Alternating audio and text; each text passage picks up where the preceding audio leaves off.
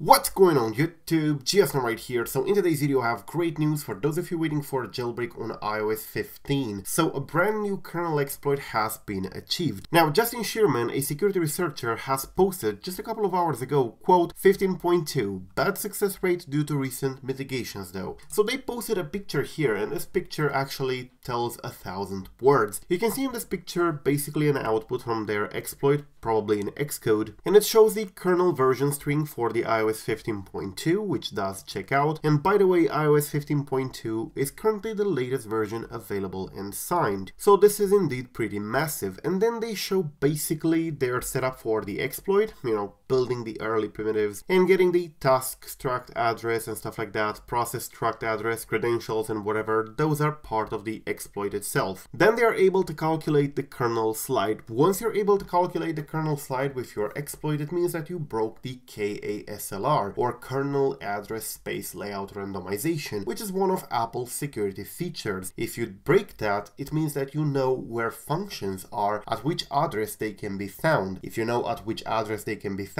you can modify them later on. And while the code, the functions themselves are actually protected now by KPP and KTRR and stuff like that, because it's the static code that never changes, the variables are not, and thus you can basically modify your credentials because those are variables. And you can get root and apply various other patches to create a full jailbreak. So once you broke KASLR, it's basically game over at that point. It's just a small step in order to do, proper patches for a jailbreak. Then they get the kernel base in here. Now the kernel base is important, but not right now, not for jailbreak purposes at this point. It's just for demonstration here. But then they say build full kernel read and write primitives. At that point, you do have full control over the kernel. Once you're able to write and read the arbitrary addresses on the kernel, it means you can apply patches to the sandbox, to the root, to credentials and stuff like that. So you can make the kernel do what you want and basically build a jailbreak. And then they perform a couple of dumps to the kernel memory, and that's indeed correct. They dump the kernel, the regions of the macro binary and stuff like that. So everything looks okay there. Now, can this be used for Unc0ver? Of course, it definitely can. The only problem I can see here for jailbreak purposes would be the bad success rate because of the recent mitigations. Now, that doesn't mean it wouldn't work for a jailbreak. It means that your jailbreak will probably take a couple of tries before it would start jailbreaking. We had this in the past with the VFS exploit and many others by